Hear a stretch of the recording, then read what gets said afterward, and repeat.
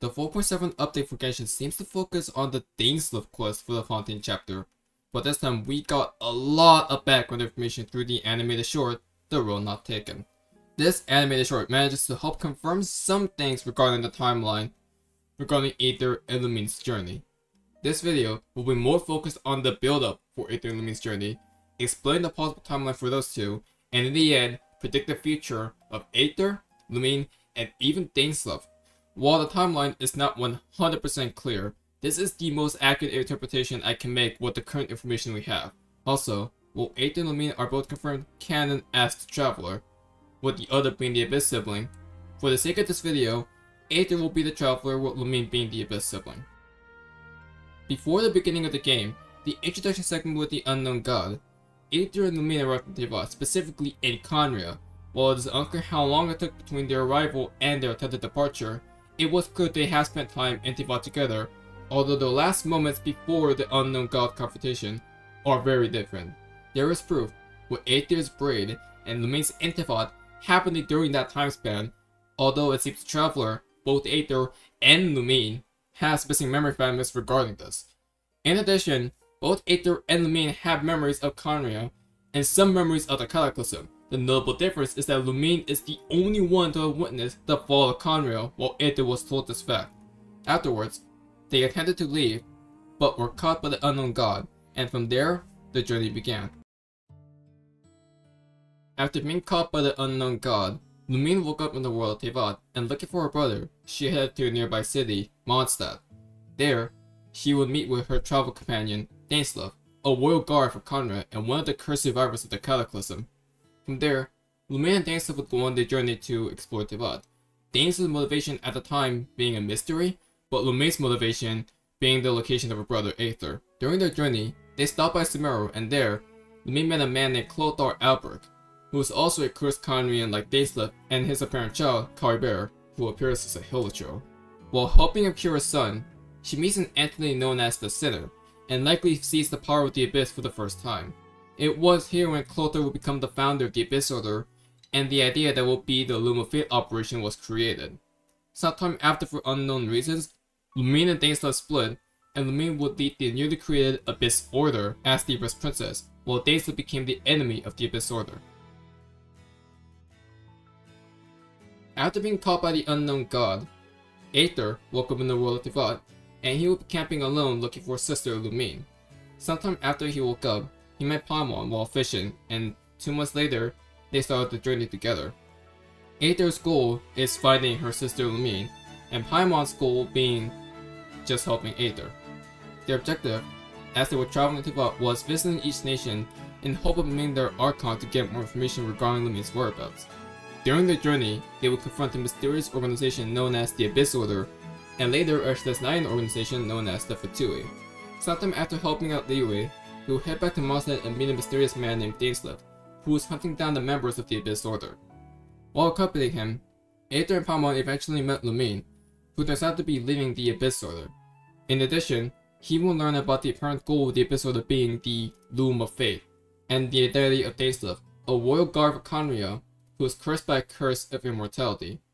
After this, Aether and Paimon will continue the journey, helping nations, meeting their Archon, occasionally meeting Dainsleif, and slowly learning more about Lumine's goal and the world of Teyvat. Now, for what could happen in the upcoming Archon quest, I find it to be very likely that this is where Aether could see Dainsleif to be more antagonistic than the last time we saw him. This may seem out of nowhere, but Genshin actually has been building up to this, even if it may not seem obvious at first. The first thing to look at is actually the Genshin Travail trailer, where we see the summary for each nation's story, with the last summary vaguely hinting at a possible Dainsleif confrontation. The next thing to find out is how exactly the upcoming quest could start the build up to said Dainsleif confrontation. The upcoming Archon quest name is Bedtime Story, and from what we saw in the trailer, it seems to take place in Sumeru again. There are 2 specific scenes in the trailer that are notable, that being the confrontation between Lumine and Dainsleif in the place that resembles the same ruins in the Kariber quest, and the meeting between Aether and Lumine in the place that resembles the Eternal Oasis. I personally believe that a confrontation between Dainsleif and Lumine is actually another flashback, since the ruins we saw in the Aether quest only existed in a past memory. And with the case of the meeting between Aether and Lumine, it is most likely at the very end of the quest, and this is where I think Aether could not exactly turn to the abyss or the side, but gain a brand new perspective. Said perspective includes being against Dainsleif, and possibly seeing the threat that is Celestia and the Heavenly Principles.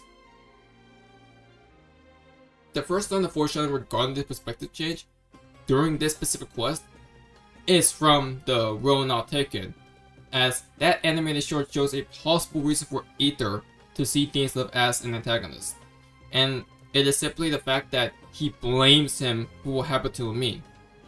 In that animated short, we saw Dainsleif constantly distance himself from Lumine, and this was shown way before this short, specifically in the Aether quest.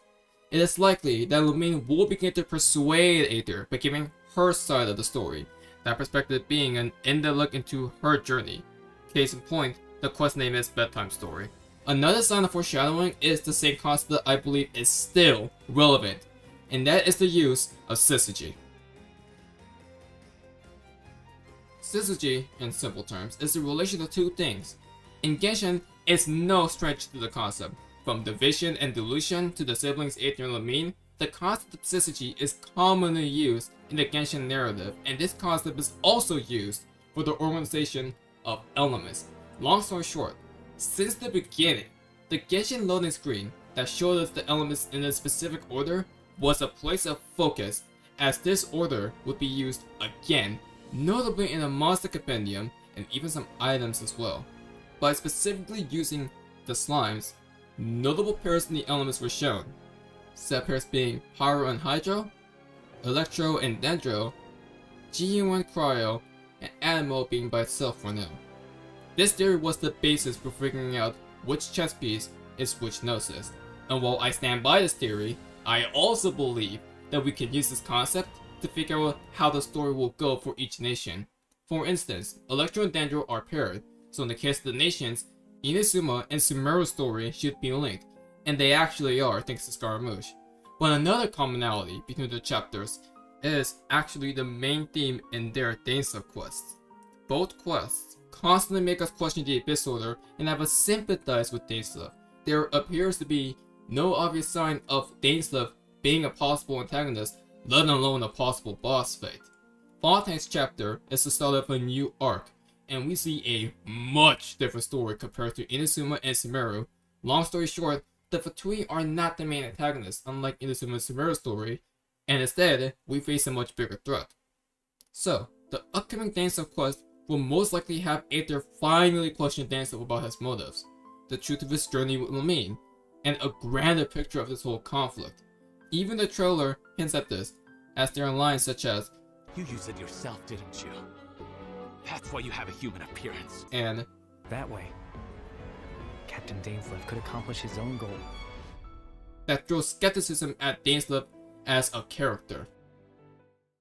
Now, it's possible that Nautlin's chapter is where Dainsleif shows up as a true adversary, while Fontaine's chapter only hints at it, marking it as a turning point for the Genshin narrative. In addition, we won't get everything we need to know, as it's clear that Nautlin is the nation where we will get the most answers regarding of it being Archon related or Dainsleif related. As for what exactly Lumine will say, or if she will actually give you notable information, time can only tell. If you enjoyed, leave a like and subscribe, and give your own thoughts about what happened in the upcoming Archon quest. ACairconditioner signing out. Take care, guys.